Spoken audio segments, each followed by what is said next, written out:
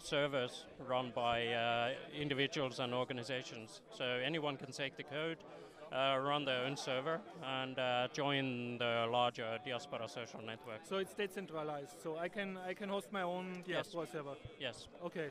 And it doesn't matter which server you're on. You'll be able to communicate with all the other. So there are all these independent servers are interconnected, like Yes. ERC. Yes. And so there can be no central company decision like take it down or No. censor it or do whatever. No. Okay. And even if the project decided that we only allow these people to use the software, it's not possible because we can't take the servers down, and it's a GPL, so it's kind of anyone can use it. Could I make censorship on my own hosted Diaspora server? Can I say I only accept these guys? Yeah, sure. But then other people would find other servers or would create their own servers. Yeah. Okay. We do recommend that anyone running a server sets up the terms of conditions, because different legalities in countries, and so I can make my own rules and enforce them on my own server. Yeah, sure. Yeah. Okay. You have felt an increase of demand about Diaspora since the new Facebook regulation or since the Snowden revelations that all communication is protocoled. You feel that there's more interest to your project? Yeah, definitely. I think, as one guy said, every time Facebook does something to the terms and conditions, there's you get spike. Small spike. And there's also been spikes for other reasons, like there's a social network called Ello recently. Ello? Ello. Uh-huh. It's a proprietary, it's not open source, but they had lots of visibility, and also that created visibility for our project as well, because people were like looking for alternatives. So every time someone looks for alternatives, it's we and see what is your role at Diaspora? You are involved in the development or in the public relation team? We don't have strict teams. Yeah. We have it's a community project, so we have all the community governs. I'm a generic contributor and a core community member, so I do development and. But you get nothing paid for developing for Diaspora. No, there's you do it in your free time. Yeah, all the contributors are developers. Can you explain why you code in your free time unpaid for so that people can chat?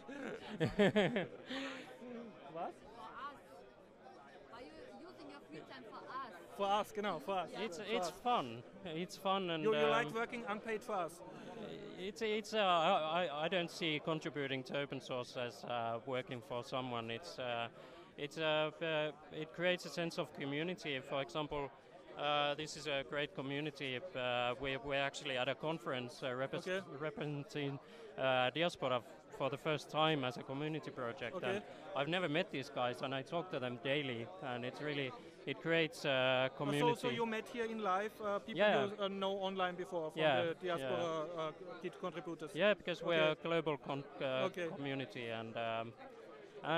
but beside the table, get you any benefits? Like, did you pay you the transport or the hotel fee or something? So get you anything out of it? No, Diaspora became a community project in August 2012. Before that, it was a startup in New York. So we don't have proper a legal organization behind it. There's some of the core community feel that there should be, and maybe we'll have one. But at the moment, everybody just pays for their own. So you not even contribute your time when you code, but also here, if you talk, it's all on your own time, and you paid your own travel expenses. It's fun.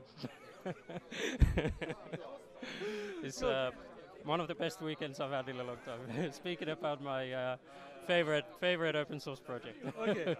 Can you say what roles are open if you want to contribute to the Diaspora project, but are not a hardcore coder, but if you have more general skills, is there still a role for you that you can fill? Yeah, sure. One of the biggest things we're actually looking for is someone who's listening, who's an active Diaspora user and likes that sort of thing.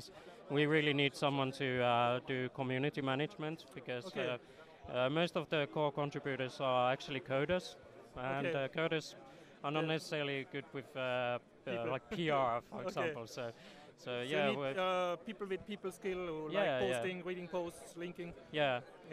We really would like to have someone step up to do that, and also we need people to test issues. So, for example, test new code and generally people interested in designing stuff, and there's a lot of things you can do as a community member. And if you are a coder, what languages would be advisable for your project? Which coding languages at the moment? Two. There's Ruby on Rails, and then the front-end side is Backbone.js, so JavaScript.